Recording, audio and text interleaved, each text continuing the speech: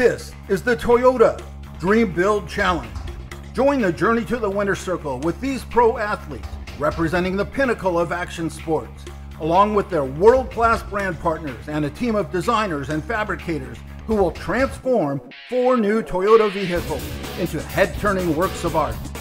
In the end, you decide the winner of this year's Toyota Dream Build Challenge. While it came down to the wire, this year's Toyota Dream Build Challenge was truly a battle of will. The excitement of this season's build-off adventure took all the Toyota Dream Build Challenge teams to the SEMA show in Las Vegas, where the final votes were tallied and the winner was announced. We're here at SEMA in the Toyota display behind me. You've got the Let's Go Moto Tundra. I've got Simon's 4Runner right here. You got Drew Bezanson's Crusher Corolla. The Cam Rally is inspired by that old school Toyota Motorsports theme.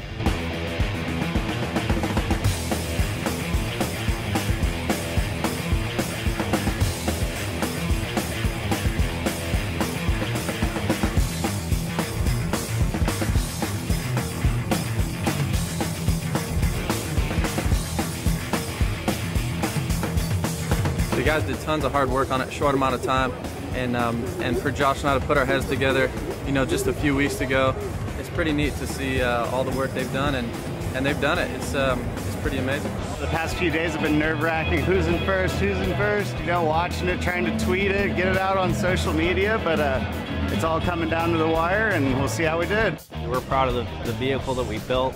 I think all the vehicles that we're competing against were built really well. It was a tough competition. It's been a blast. I've had a great time. We've created an awesome product here for a showcase of what you would take a Camry and go rallying with it, called the Cam Rally. So I've enjoyed it. I've had a good time with it.